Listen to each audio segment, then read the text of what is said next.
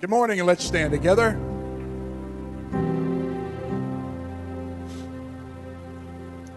It's good to be in the house of the Lord today. Resurrection Day. Coming out of the grave day. I'm glad to be alive in Him. Are you glad to be alive in Him? Let's give Him praise right now. Let's give Him a great praise right now. Thank you, Jesus. Thank you, Jesus.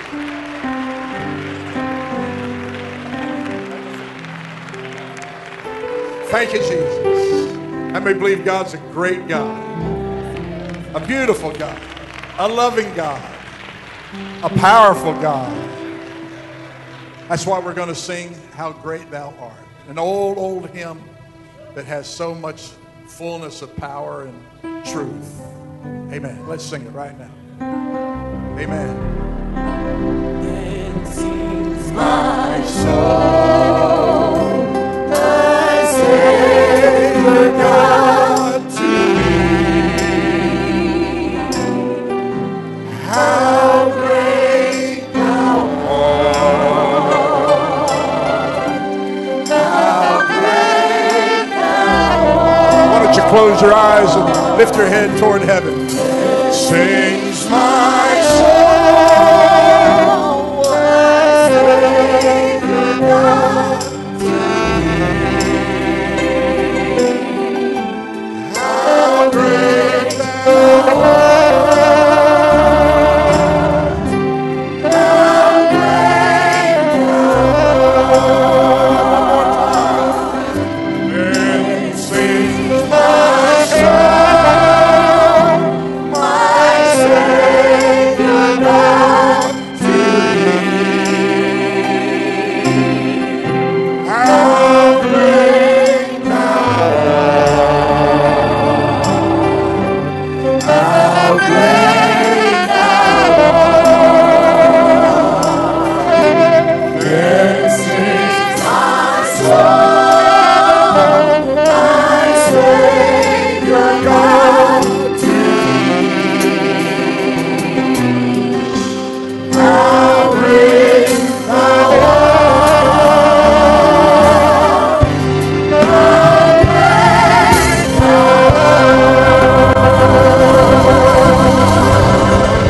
we love you, Jesus.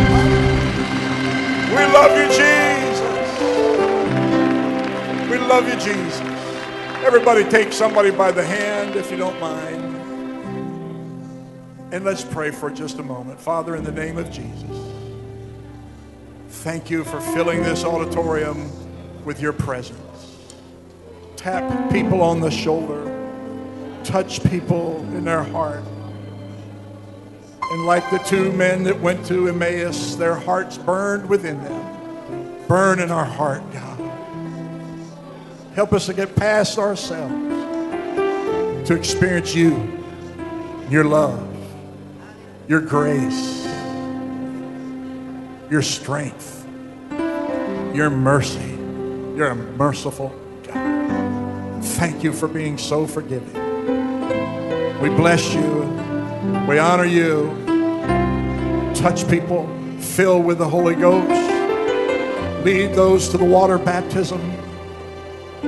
In the name of Jesus. In the name of Jesus. In the name of Jesus. Thank you.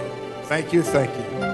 Amen. As it is our custom, we want to, hallelujah, take a few minutes, shake some hands around you, make some new friends. Be friendly.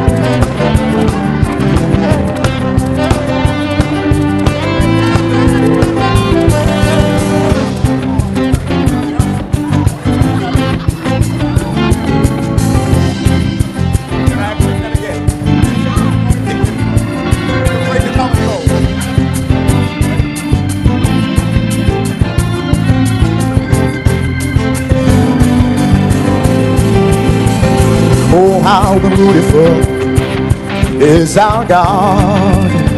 Lord, it was your word. Lord, it was your power. Oh, how glorious are you, Lord. Lord, it was your power.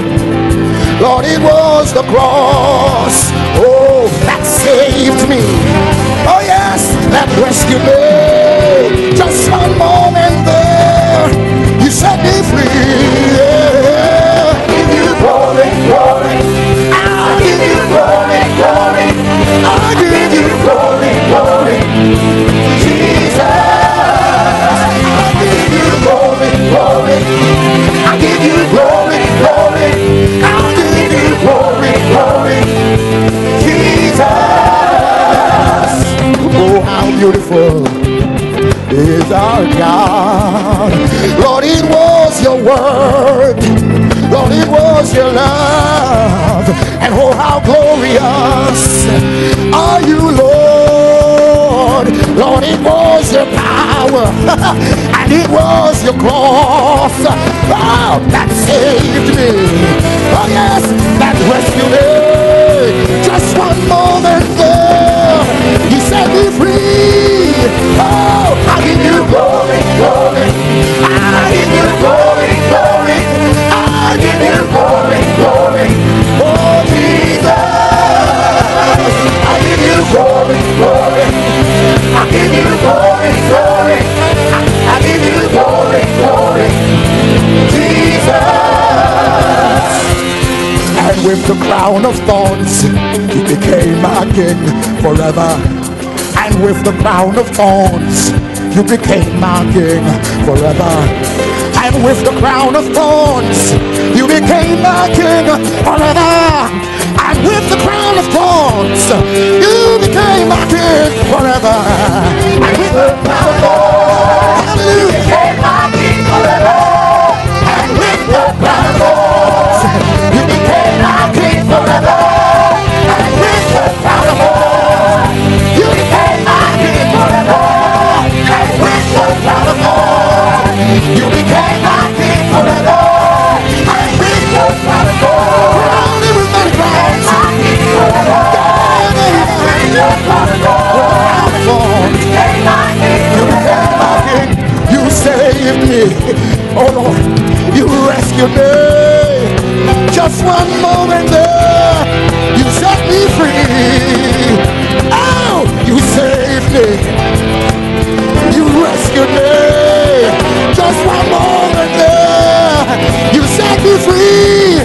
You break my chains. Glory, glory. I give you glory, glory. I give you glory, glory. Jesus, I give you glory, glory. I give you glory, glory. I give you glory, glory. I give you Jesus, I give you glory, glory. I give you glory, glory. I give you glory, glory. Jesus, I give you glory, glory. I give you glory, glory. I give you glory, glory. Jesus. Hallelujah. Let's bless his name in this house this morning. Give him the glory, give him the praise. Give him worship, give him worship. Give him worship. Hallelujah, hallelujah.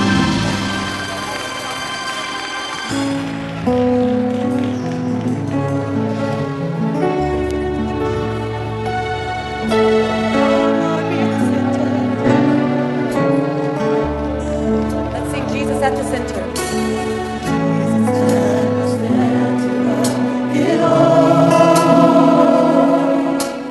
Jesus at the center of it all.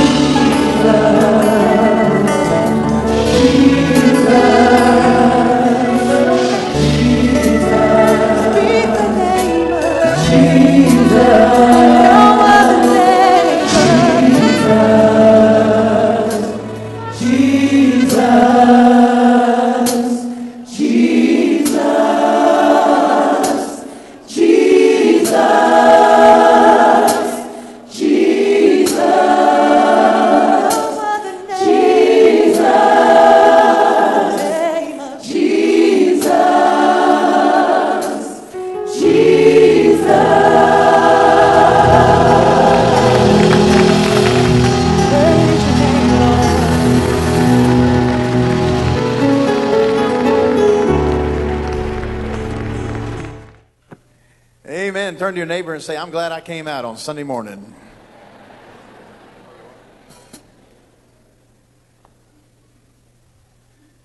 And turn to the other person and say, I'm glad I parked in the parking lot, not in the overflow lot. I do want to thank all of our people for doing that. We shuttled them back and forth, and I appreciate that very much. It's our desire, if you're a guest here today, it's our desire to totally accommodate you and allow you to have the privilege of being in the presence of the Lord. And we want to allow him to be made manifest today. And I believe he already is. How about you? Do you feel like you have felt the Lord today? Amen. Amen. My name is Pastor Sean, and I'm on pastoral staff here. And we're just thrilled and delighted to be able to be in our new home for the first Easter. This is our new home. Amen. And we're glad to be able to share it with you. That's why we're here. We want to be a blessing to you, love you, and encourage you. But the reason why we are here specifically this morning, not because it's one of the two services that we tend to go to during the year, Christmas and Easter. We don't really want that to be the reason. Turn to your neighbor and say, that's not the reason you're here, is it? Just because it's Easter? I mean, not just because it's Easter, right? I mean, but if you are here just because it's Easter, we're glad you're here.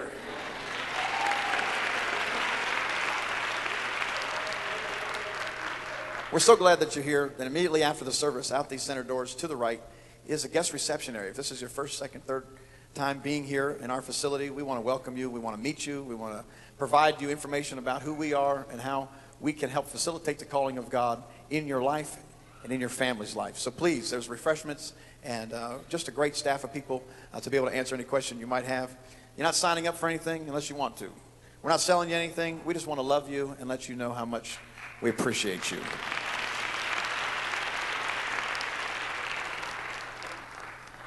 But we are here today because we are celebrating a moment. Over this weekend is the Passion of Christ, his journey.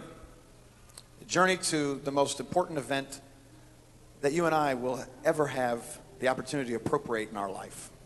The death, burial, and resurrection of Jesus Christ is the pivotal moment for every human being.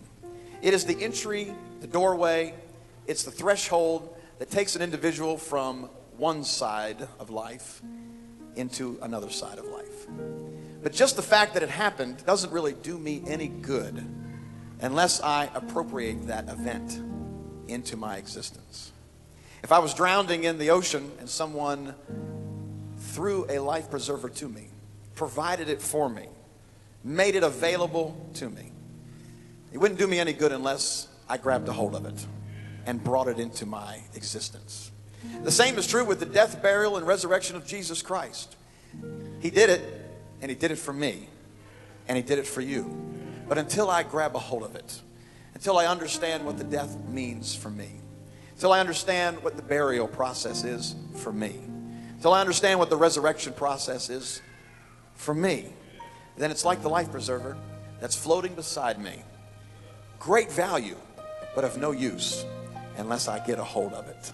Today we're celebrating the fact that he is not in the tomb any longer. Today we're celebrating the fact that he's not dead. But I've got news for somebody. He's alive. And he is well. And I am glad to know that he's alive in me. I wonder if you could just give the Lord a hand praise and say, thank you, Jesus, for being alive in my life.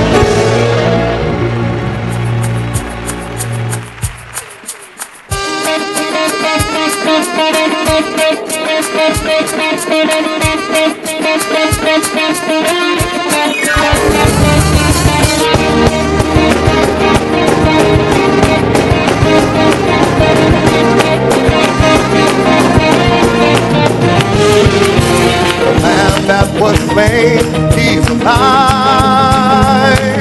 Forever he shall reign, he's alive.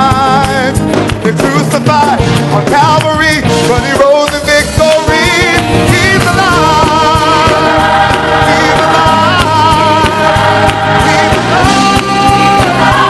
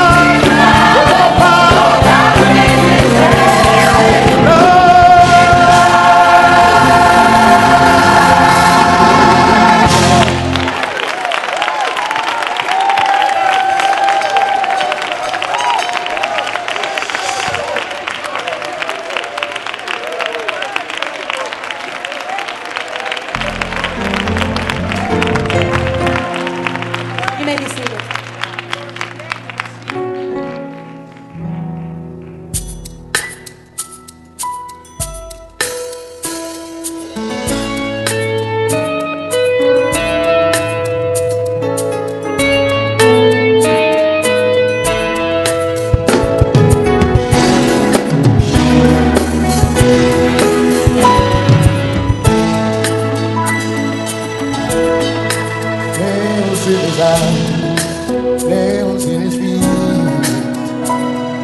a crown of thorns on his head, not a mumbling word. And you say that I won't forget what you gave up for me. Nails in his head, nails in his feet, a crown of thorns on his head, not a mumbling word. And you stay there, I won't forget what you gave up for me.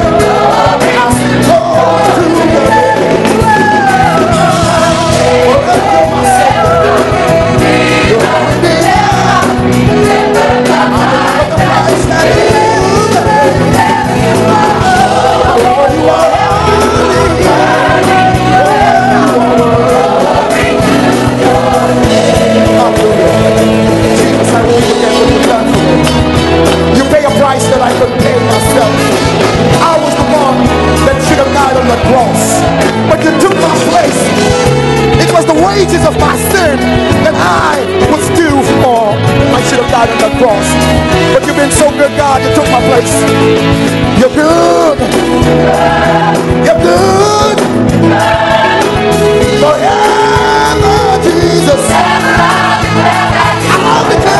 you're mine,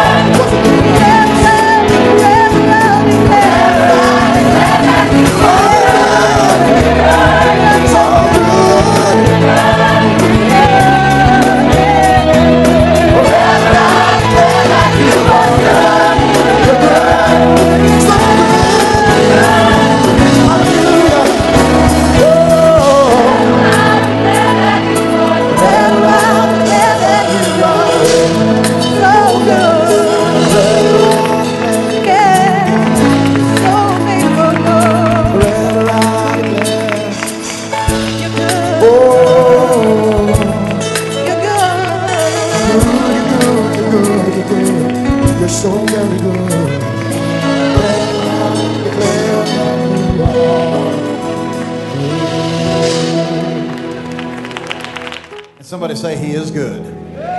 Turn to your neighbor and say, he's good.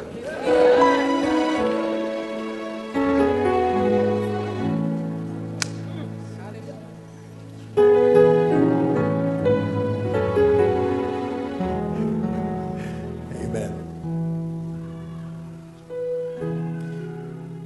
Just because he's good, just because he has peace that passes understanding, just because, as the Bible says, his arm is not short, his ear is not deaf, just because all power in heaven is given unto him, it means absolutely nothing if I don't take advantage of it. It could be knocking on my door. It could be passing by in front of me. I could read about it, sing about it, talk about it, and be told about it. But until I open up to it, it means absolutely nothing. very fact that he did all of this and provides all of this and offers all of this goodness, mercy, grace, peace, joy, long-suffering, gentleness, means absolutely nothing until I allow him to be the true king of my life. Until then, he is just there, just around.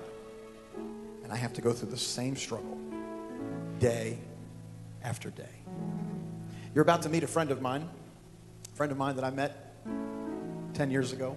You're going to hear his story and his journey about how he and the Lord finally met.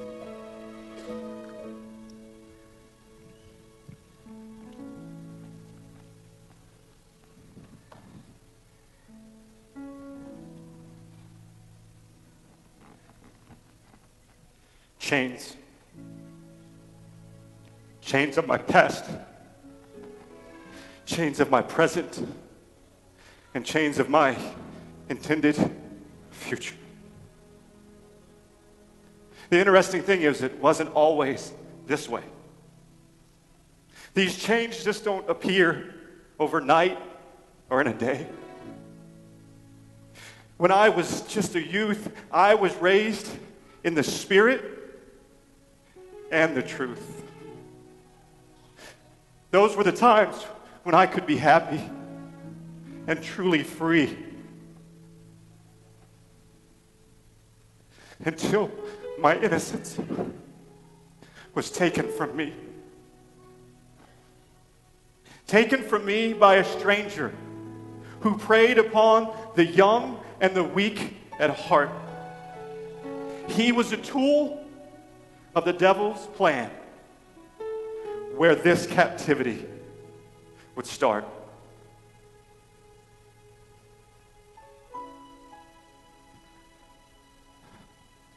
Vengeance, hate,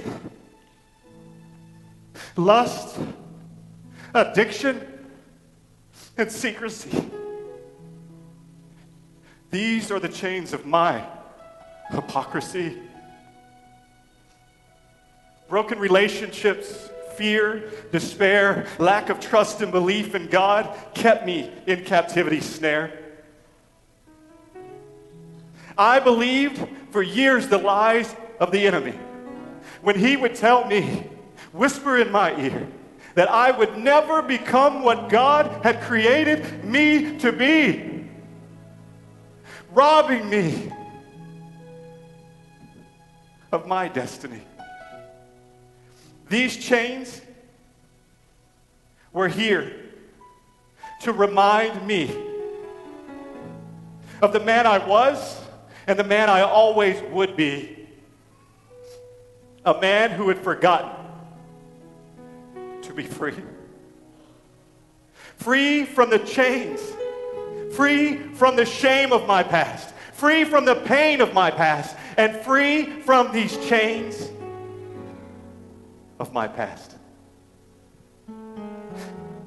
God, when I walked away from you so many years ago, I never considered the cost and how great it would be, the price of this captivity. But after years of regret and shame and chains all around, God, you allowed me to see something so profound.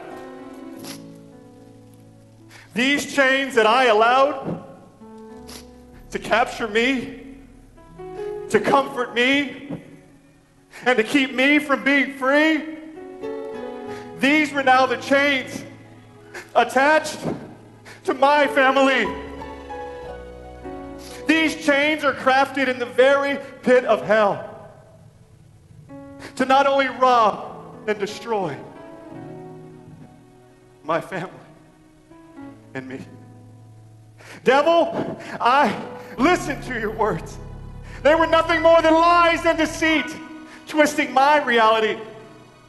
And the reality is, it was me robbing my family of their true destiny. Me robbing my family by my choices. My plea to God was, please, God, at least save my family. They didn't deserve my captivity. But most of all, Lord, do not let them become like me. God, your answer came in the most unusual place. On an air trans flight out of Texas, on a plane thousands of feet in the air, God, you manifested yourself there. You said, you called me by name. If you want to be free, then lift up both of your hands in complete surrender to me. But God, I'm not worthy. I don't deserve any of it. I chose my path. I made excuses. It couldn't be that easy. It couldn't be.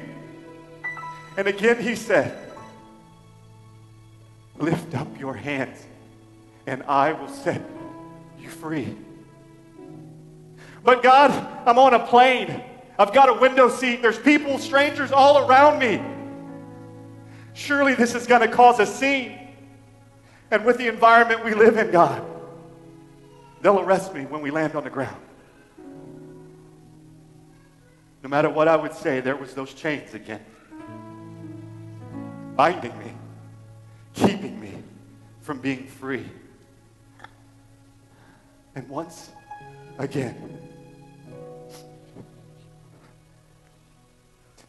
you said, lift your hand to me, and you will surely be free. So with complete trust in you, I began to lift up my hands. And something happened. Because right then and there, my chains fell off and I was free. Free to be who you created me to be. As tears of joy and peace and freedom flowed down my face, I was free by your love, mercy, and grace. And it was an undeserved grace. But in that moment, I said, God, what about my family? What can I do? And he said, that price was paid on Calvary, and the message rests with you. He said, you must go and gather all of your family together in one place and repent to them.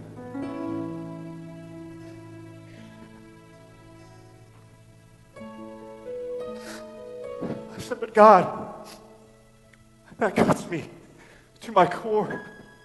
Tell me, what should I repent for?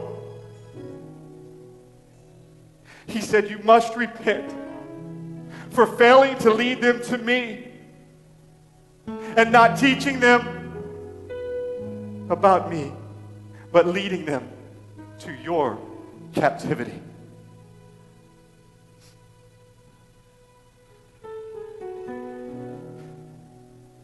So I obeyed.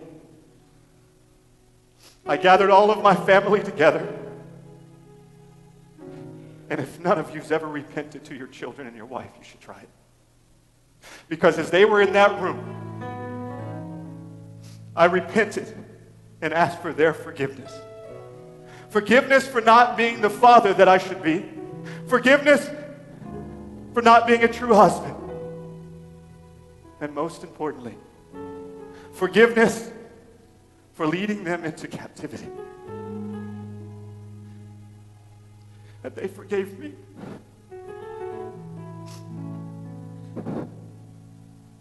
So after repenting and with their forgiveness. God was true to his word. The same word that he's giving some of you right now. Because 2 weeks later, right here at CLC, at these very altars, my family became free.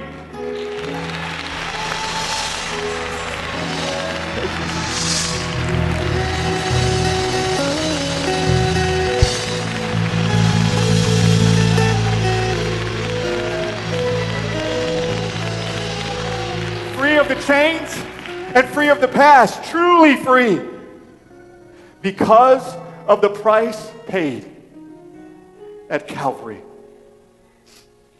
Devil, you were nothing but a liar. Your words were nothing but lies and deceit. You did your best to destroy me and my family. You worked hard to seal our fate. But let me remind you of one thing. In Jesus' name, I remind you of your judgment date. Because who the Son has set free is free indeed. That's because Christ paid it at Calvary.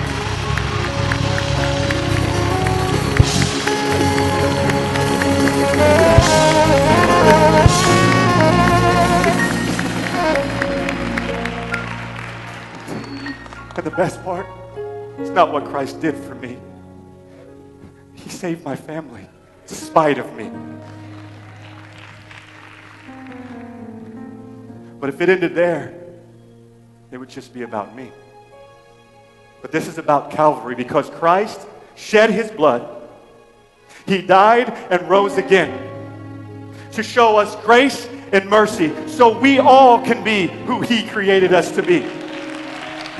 And this message, I understand it now that Christ did it just for me. But he did it for you and your family. There's some out here today, he is calling your name by name. Will you answer that call and be free of all of these chains? Because Christ wants to destroy them once and for all.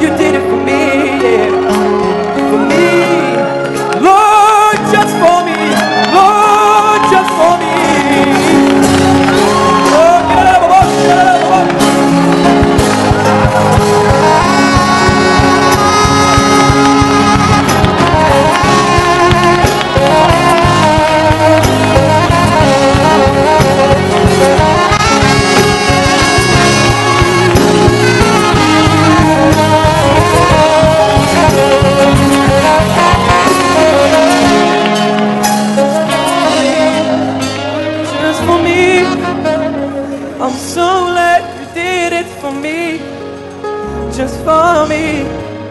You did it for me, yeah. Thank you, Jesus.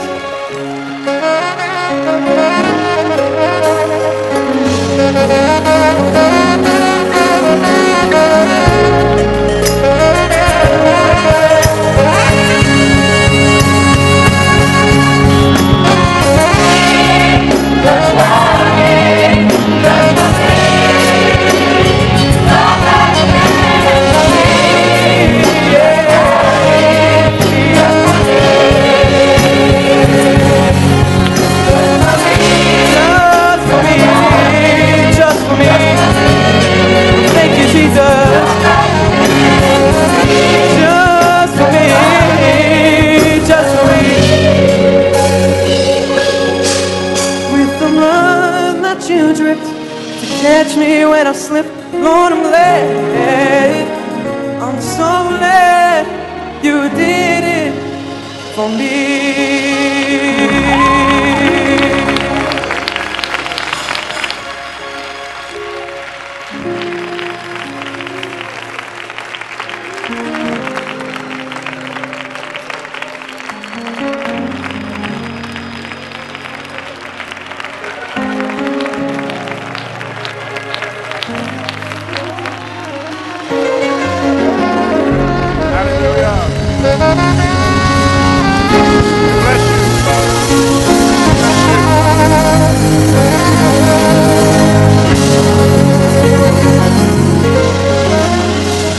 Bless you. Amen. Amen. God's an awesome God, isn't he? Amen. You may be seated. And our time is marching away. I wanted to point out to you in the guest reception, we have this reference page here that shows you so many different verses under different categories. It's a great reference a tool, and I encourage you to pick one up. They're free. It's a part of what we're going to be giving you in the guest reception area. Also, there's refreshments that we're also going to give you. And I'm trying to figure out in 12 seconds how to put an hour-and-a-half sermon into about 15 minutes. And my brain is crunching even as we speak. But let's stand together in honor of the Word of God as we customarily do. And again, we appreciate so very much you being here. And if you did not fill out a guest card, Sister Kitty, are you somewhere? Is Kitty somewhere? Would somebody give her the message that we need people out there with cards?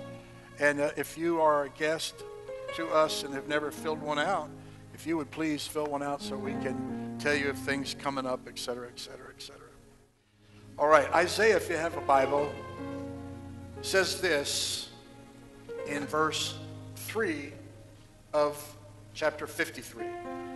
This is a prophecy of the Old Testament. And there was many, many, many prophecies in the Old Testament speaking of Jesus in the New Testament. Many, many references. This is one of them. The Bible says of Jesus that he is despised and rejected of men, a man of sorrows, acquainted with grief, and we hid, as it were, our faces from him. He was despised, and we esteemed him not. This speaks of Calvary, the rejection in Jerusalem, the pain, the sacrifice that he made. Continuing, surely he hath borne our griefs and carried our sorrows. Yet we did esteem him stricken and smitten of God and afflicted. Verse 5, but he was wounded for our transgressions. He was bruised for our iniquities, which is another word for sin. The chastisement of our peace was upon him, and with his stripes we were healed. All, everybody say all we like sheep have gone astray. We have turned every one to his own way, and the Lord hath laid on him the iniquity of us all. he was oppressed. He was afflicted, yet he opened not his mouth. He is brought as a lamb to the slaughter, and as a sheep before her shears, dumb, so that he opened not his mouth.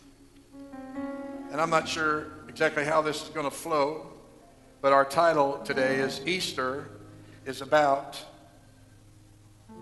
choices. Choices.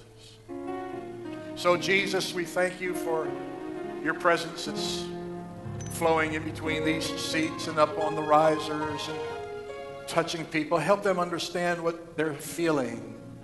Help them to know that you're tapping on their shoulders and calling them to you. In Jesus' name, we pray. Amen. You may be seated. These scriptures that I've shared with you are classical scriptures concerning what Easter was really about. He hath borne our griefs and carried our sorrows. Yet we did esteem him stricken, smitten of God, and afflicted. When it says he bore our griefs, our hurts, our wounds, what that means is that through his carrying those and being sacrificed for the sins of the world, and that means everybody in this room, that we don't have to have the grief and the sorrow, that we can have a remedy for the struggles of life, the hurts, the weights, the betrayals, the wounds. And he took that and went to a cross so that we could have an alternative by coming to him. He took it all on him so that we could find forgiveness and redemption. The problem is, in so many places, that people have thought that he did all that, so I'm, I guess, off the hook. But as I often say, we have a role to play in redemption. Jesus paid the price by taking on the sins of the world and being a sacrifice in our place. But it has no effect, as Pastor Sean said, unless we appropriate it to our lives. It's not automatic. Jesus said, and we'll see in a moment, that ye must be born again of the water and of the Spirit. When we say Jesus died for us, what does that actually mean? How does that play out? I'm saved. What does that mean? What that means is that God is a just God, and when we sin, there has to be judgment.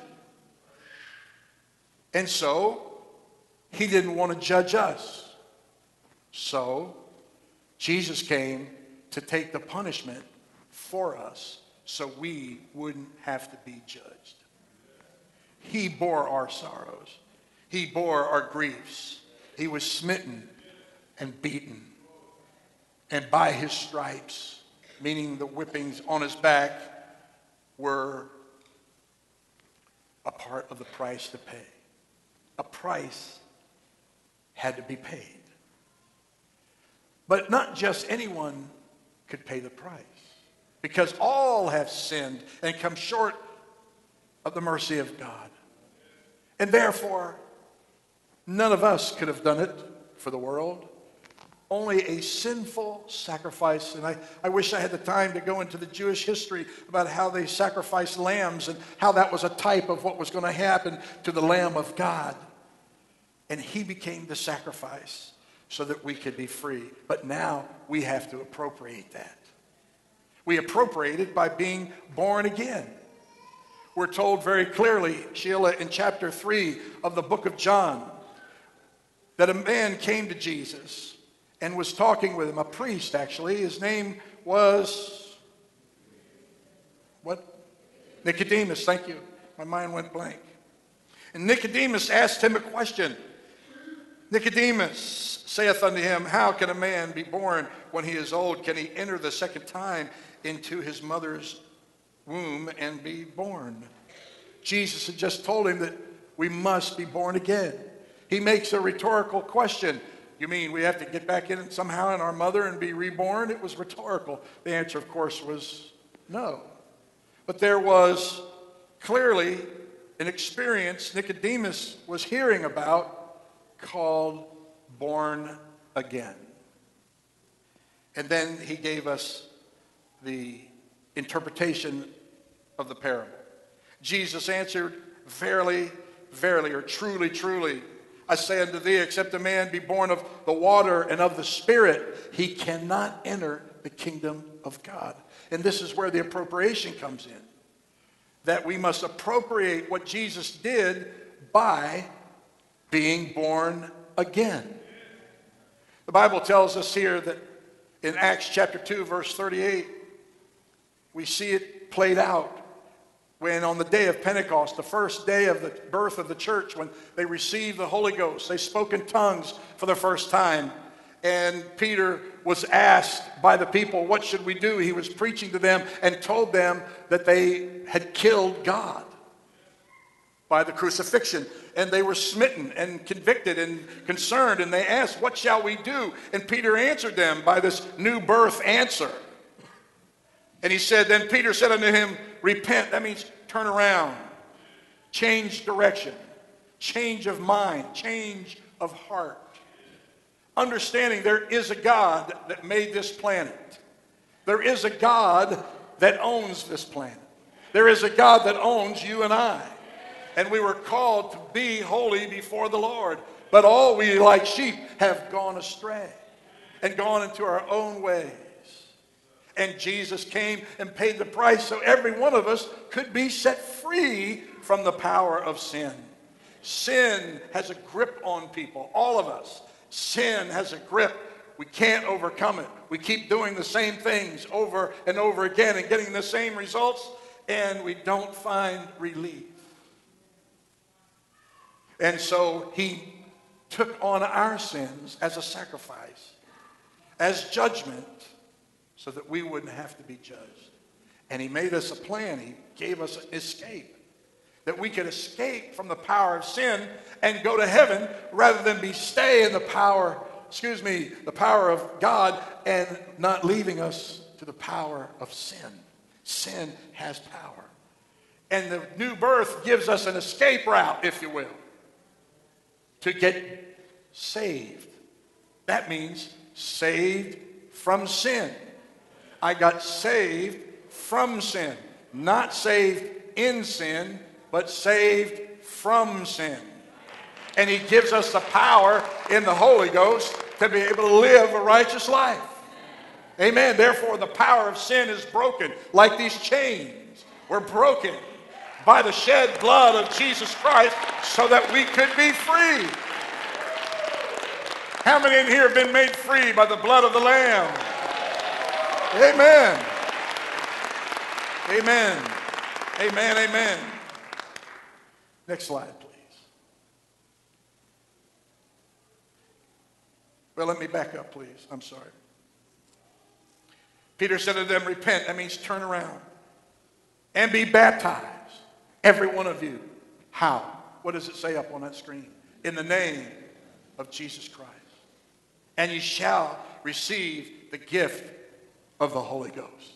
Remember what I told you earlier, that we must be born of the water and of the Spirit. And we see it played out here, being baptized in water in the name of Jesus Christ. That's the birth of the water. And then being filled with the baptism of the Holy Ghost, the power of resurrection.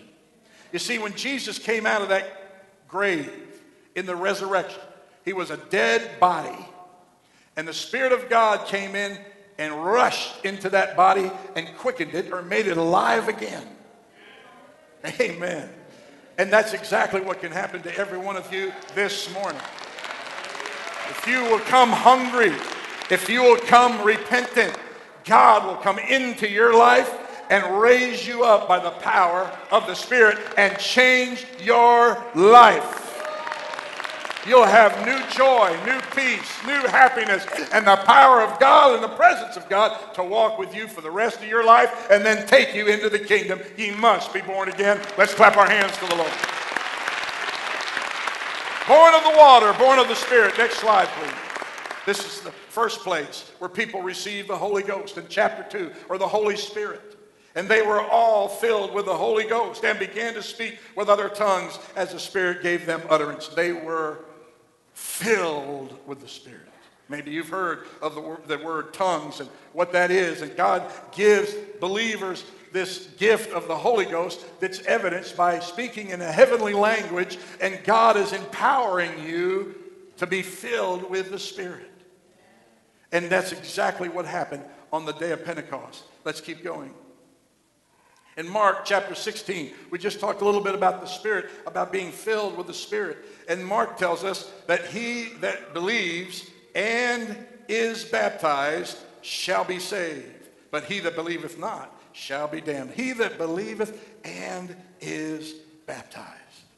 That's the water. It's a part of the transition. It's a part of the appropriation of being baptized. First, we repent and turn around. Secondly, we be baptized in the name of Jesus. We have baptismal robes here today. We have towels for you. We have other things that you need up there. And you can be baptized in the name of Jesus and identify yourself with Christ, the death, the burial, and the resurrection. The death is our death to the old life. That's the death. The burial is being baptized. We baptize by immersion just like the Bible teaches.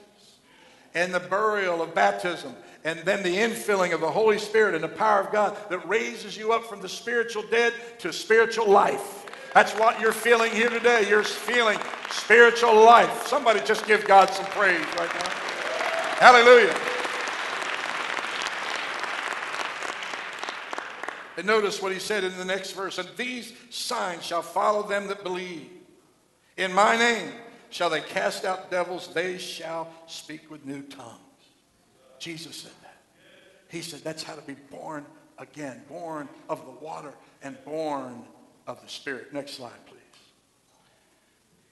In the last day, in the great day of the feast, Jesus stood and cried, saying, if any man thirst, let him come unto me and drink. These people have been, and I'm winding up here, these people were feasting for 7 days straight. And Jesus came and he said, if you're still thirsty, come to me. If any man thirst, let him come unto me. In other words, if you've tried everything else, and you've done this and you've done that, and you did whatever the world said was a good thing to do, and you're still, something is missing. It can't be filled with a new car. That emptiness cannot be filled with a new boyfriend. It can't be filled with marijuana, which, by the way, I just read in Time magazine, the marijuana that they're selling legally in several states is actually not really marijuana, and it's hurting and killing people. Marijuana is not going to do the job to fill that emptiness. There's a God throne inside of you, and the only thing that can come in there and fill that feeling of emptiness is the great Spirit of God. God created that. He wants to live in you. He wants to live in you, Christ in you, the hope of glory. Hallelujah. Oh, thank you, Jesus. Thank you, Jesus. He that believeth on me shall, as the scripture has said, out of his belly, out of his inner being shall flow rivers of living water. When you come to Jesus and you are turning your heart, repentance, he said, if you'll believe, he'll come in and fill you with living water. That's what you're feeling here today. If you receive it today, you can walk out of here and you won't leave it behind you. You'll be taking it home with you in the car. You'll be taking it with you into your home. And it's not an it, it's a him. And his name is Jesus, and he loves you, and he wants to be your friend. He wants to be your friend. One more. I indeed baptize you with water unto the repentance. This is John the Baptist. He that cometh after me is mightier than I, whose shoes I'm not worthy to bear. He shall baptize you with the Holy Ghost and with fire. God, the word baptism literally means immersion. In other words, sprinkling is not a baptism. It's a few drops of water and that's all. The word baptism comes from a Greek word which is called or named baptizo, which means plunged or immersed. When people come to us wanting to get closer to God and they tell us that they've been sprinkled, we encourage them to be baptized because that's what the Bible says. That's the burial. The death is we leave the old life. The burial is baptism. And you don't take somebody to a cemetery and just sprinkle dirt on the ground. You dig a hole and you lay them down. Amen.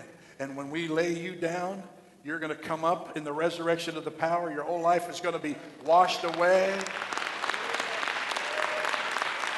If you have guilt, hurts, wounds, shame, when you go down in the water in the name of Jesus, and we're told to do everything in the name of Jesus, Colossians 3:17, when you come up, it's going to be gone. You'll be washed away by the love of God. That's why he went to Calvary, so you wouldn't have to be judged. But you've got to appropriate it to you, to yourself. Is there anybody that could just raise your hand, take a little survey as I close out, and I'll close this just to make you think I really am going to close out. That you've never had, and we don't want just want a hand, we're not going to embarrass you or anything, I just would like to know, how many of you here today have never had this experience of speaking in tongues? If you've never had that experience, could you just wave your hand? Don't just put it up because it's hard to see. Okay, please wave it till I get it. Okay, 1, 2, 3, 4, 5, 6, 7, 8. Back here. How about over here? Nobody over here? 9, 10. Thank you. Anybody else? 11. All right. How about here? 12, 13. Please wave it because I can't see it otherwise. All right, 13. Thank you. 14. Thank you very much. 14. Okay, how about here? 15, 16, 17, 18, 19, 20, 21, 22, 23 up here in the cheap seats. Amen. Anybody up there? Could you do like this? 14, 15, 16, 17, 18, 19, 20. And back here, 21, 22, 23, 24, 25, 6, 7, 8, 9. All right, we'll call it 30. Amen. So we have 30 people, 31 people, amen, that have never had this infilling of the Spirit where God comes in and you begin to praise him in this other tongues, which is a supernatural sign of receiving it. And you can have that joy and that peace and your sins washed away in the next few minutes.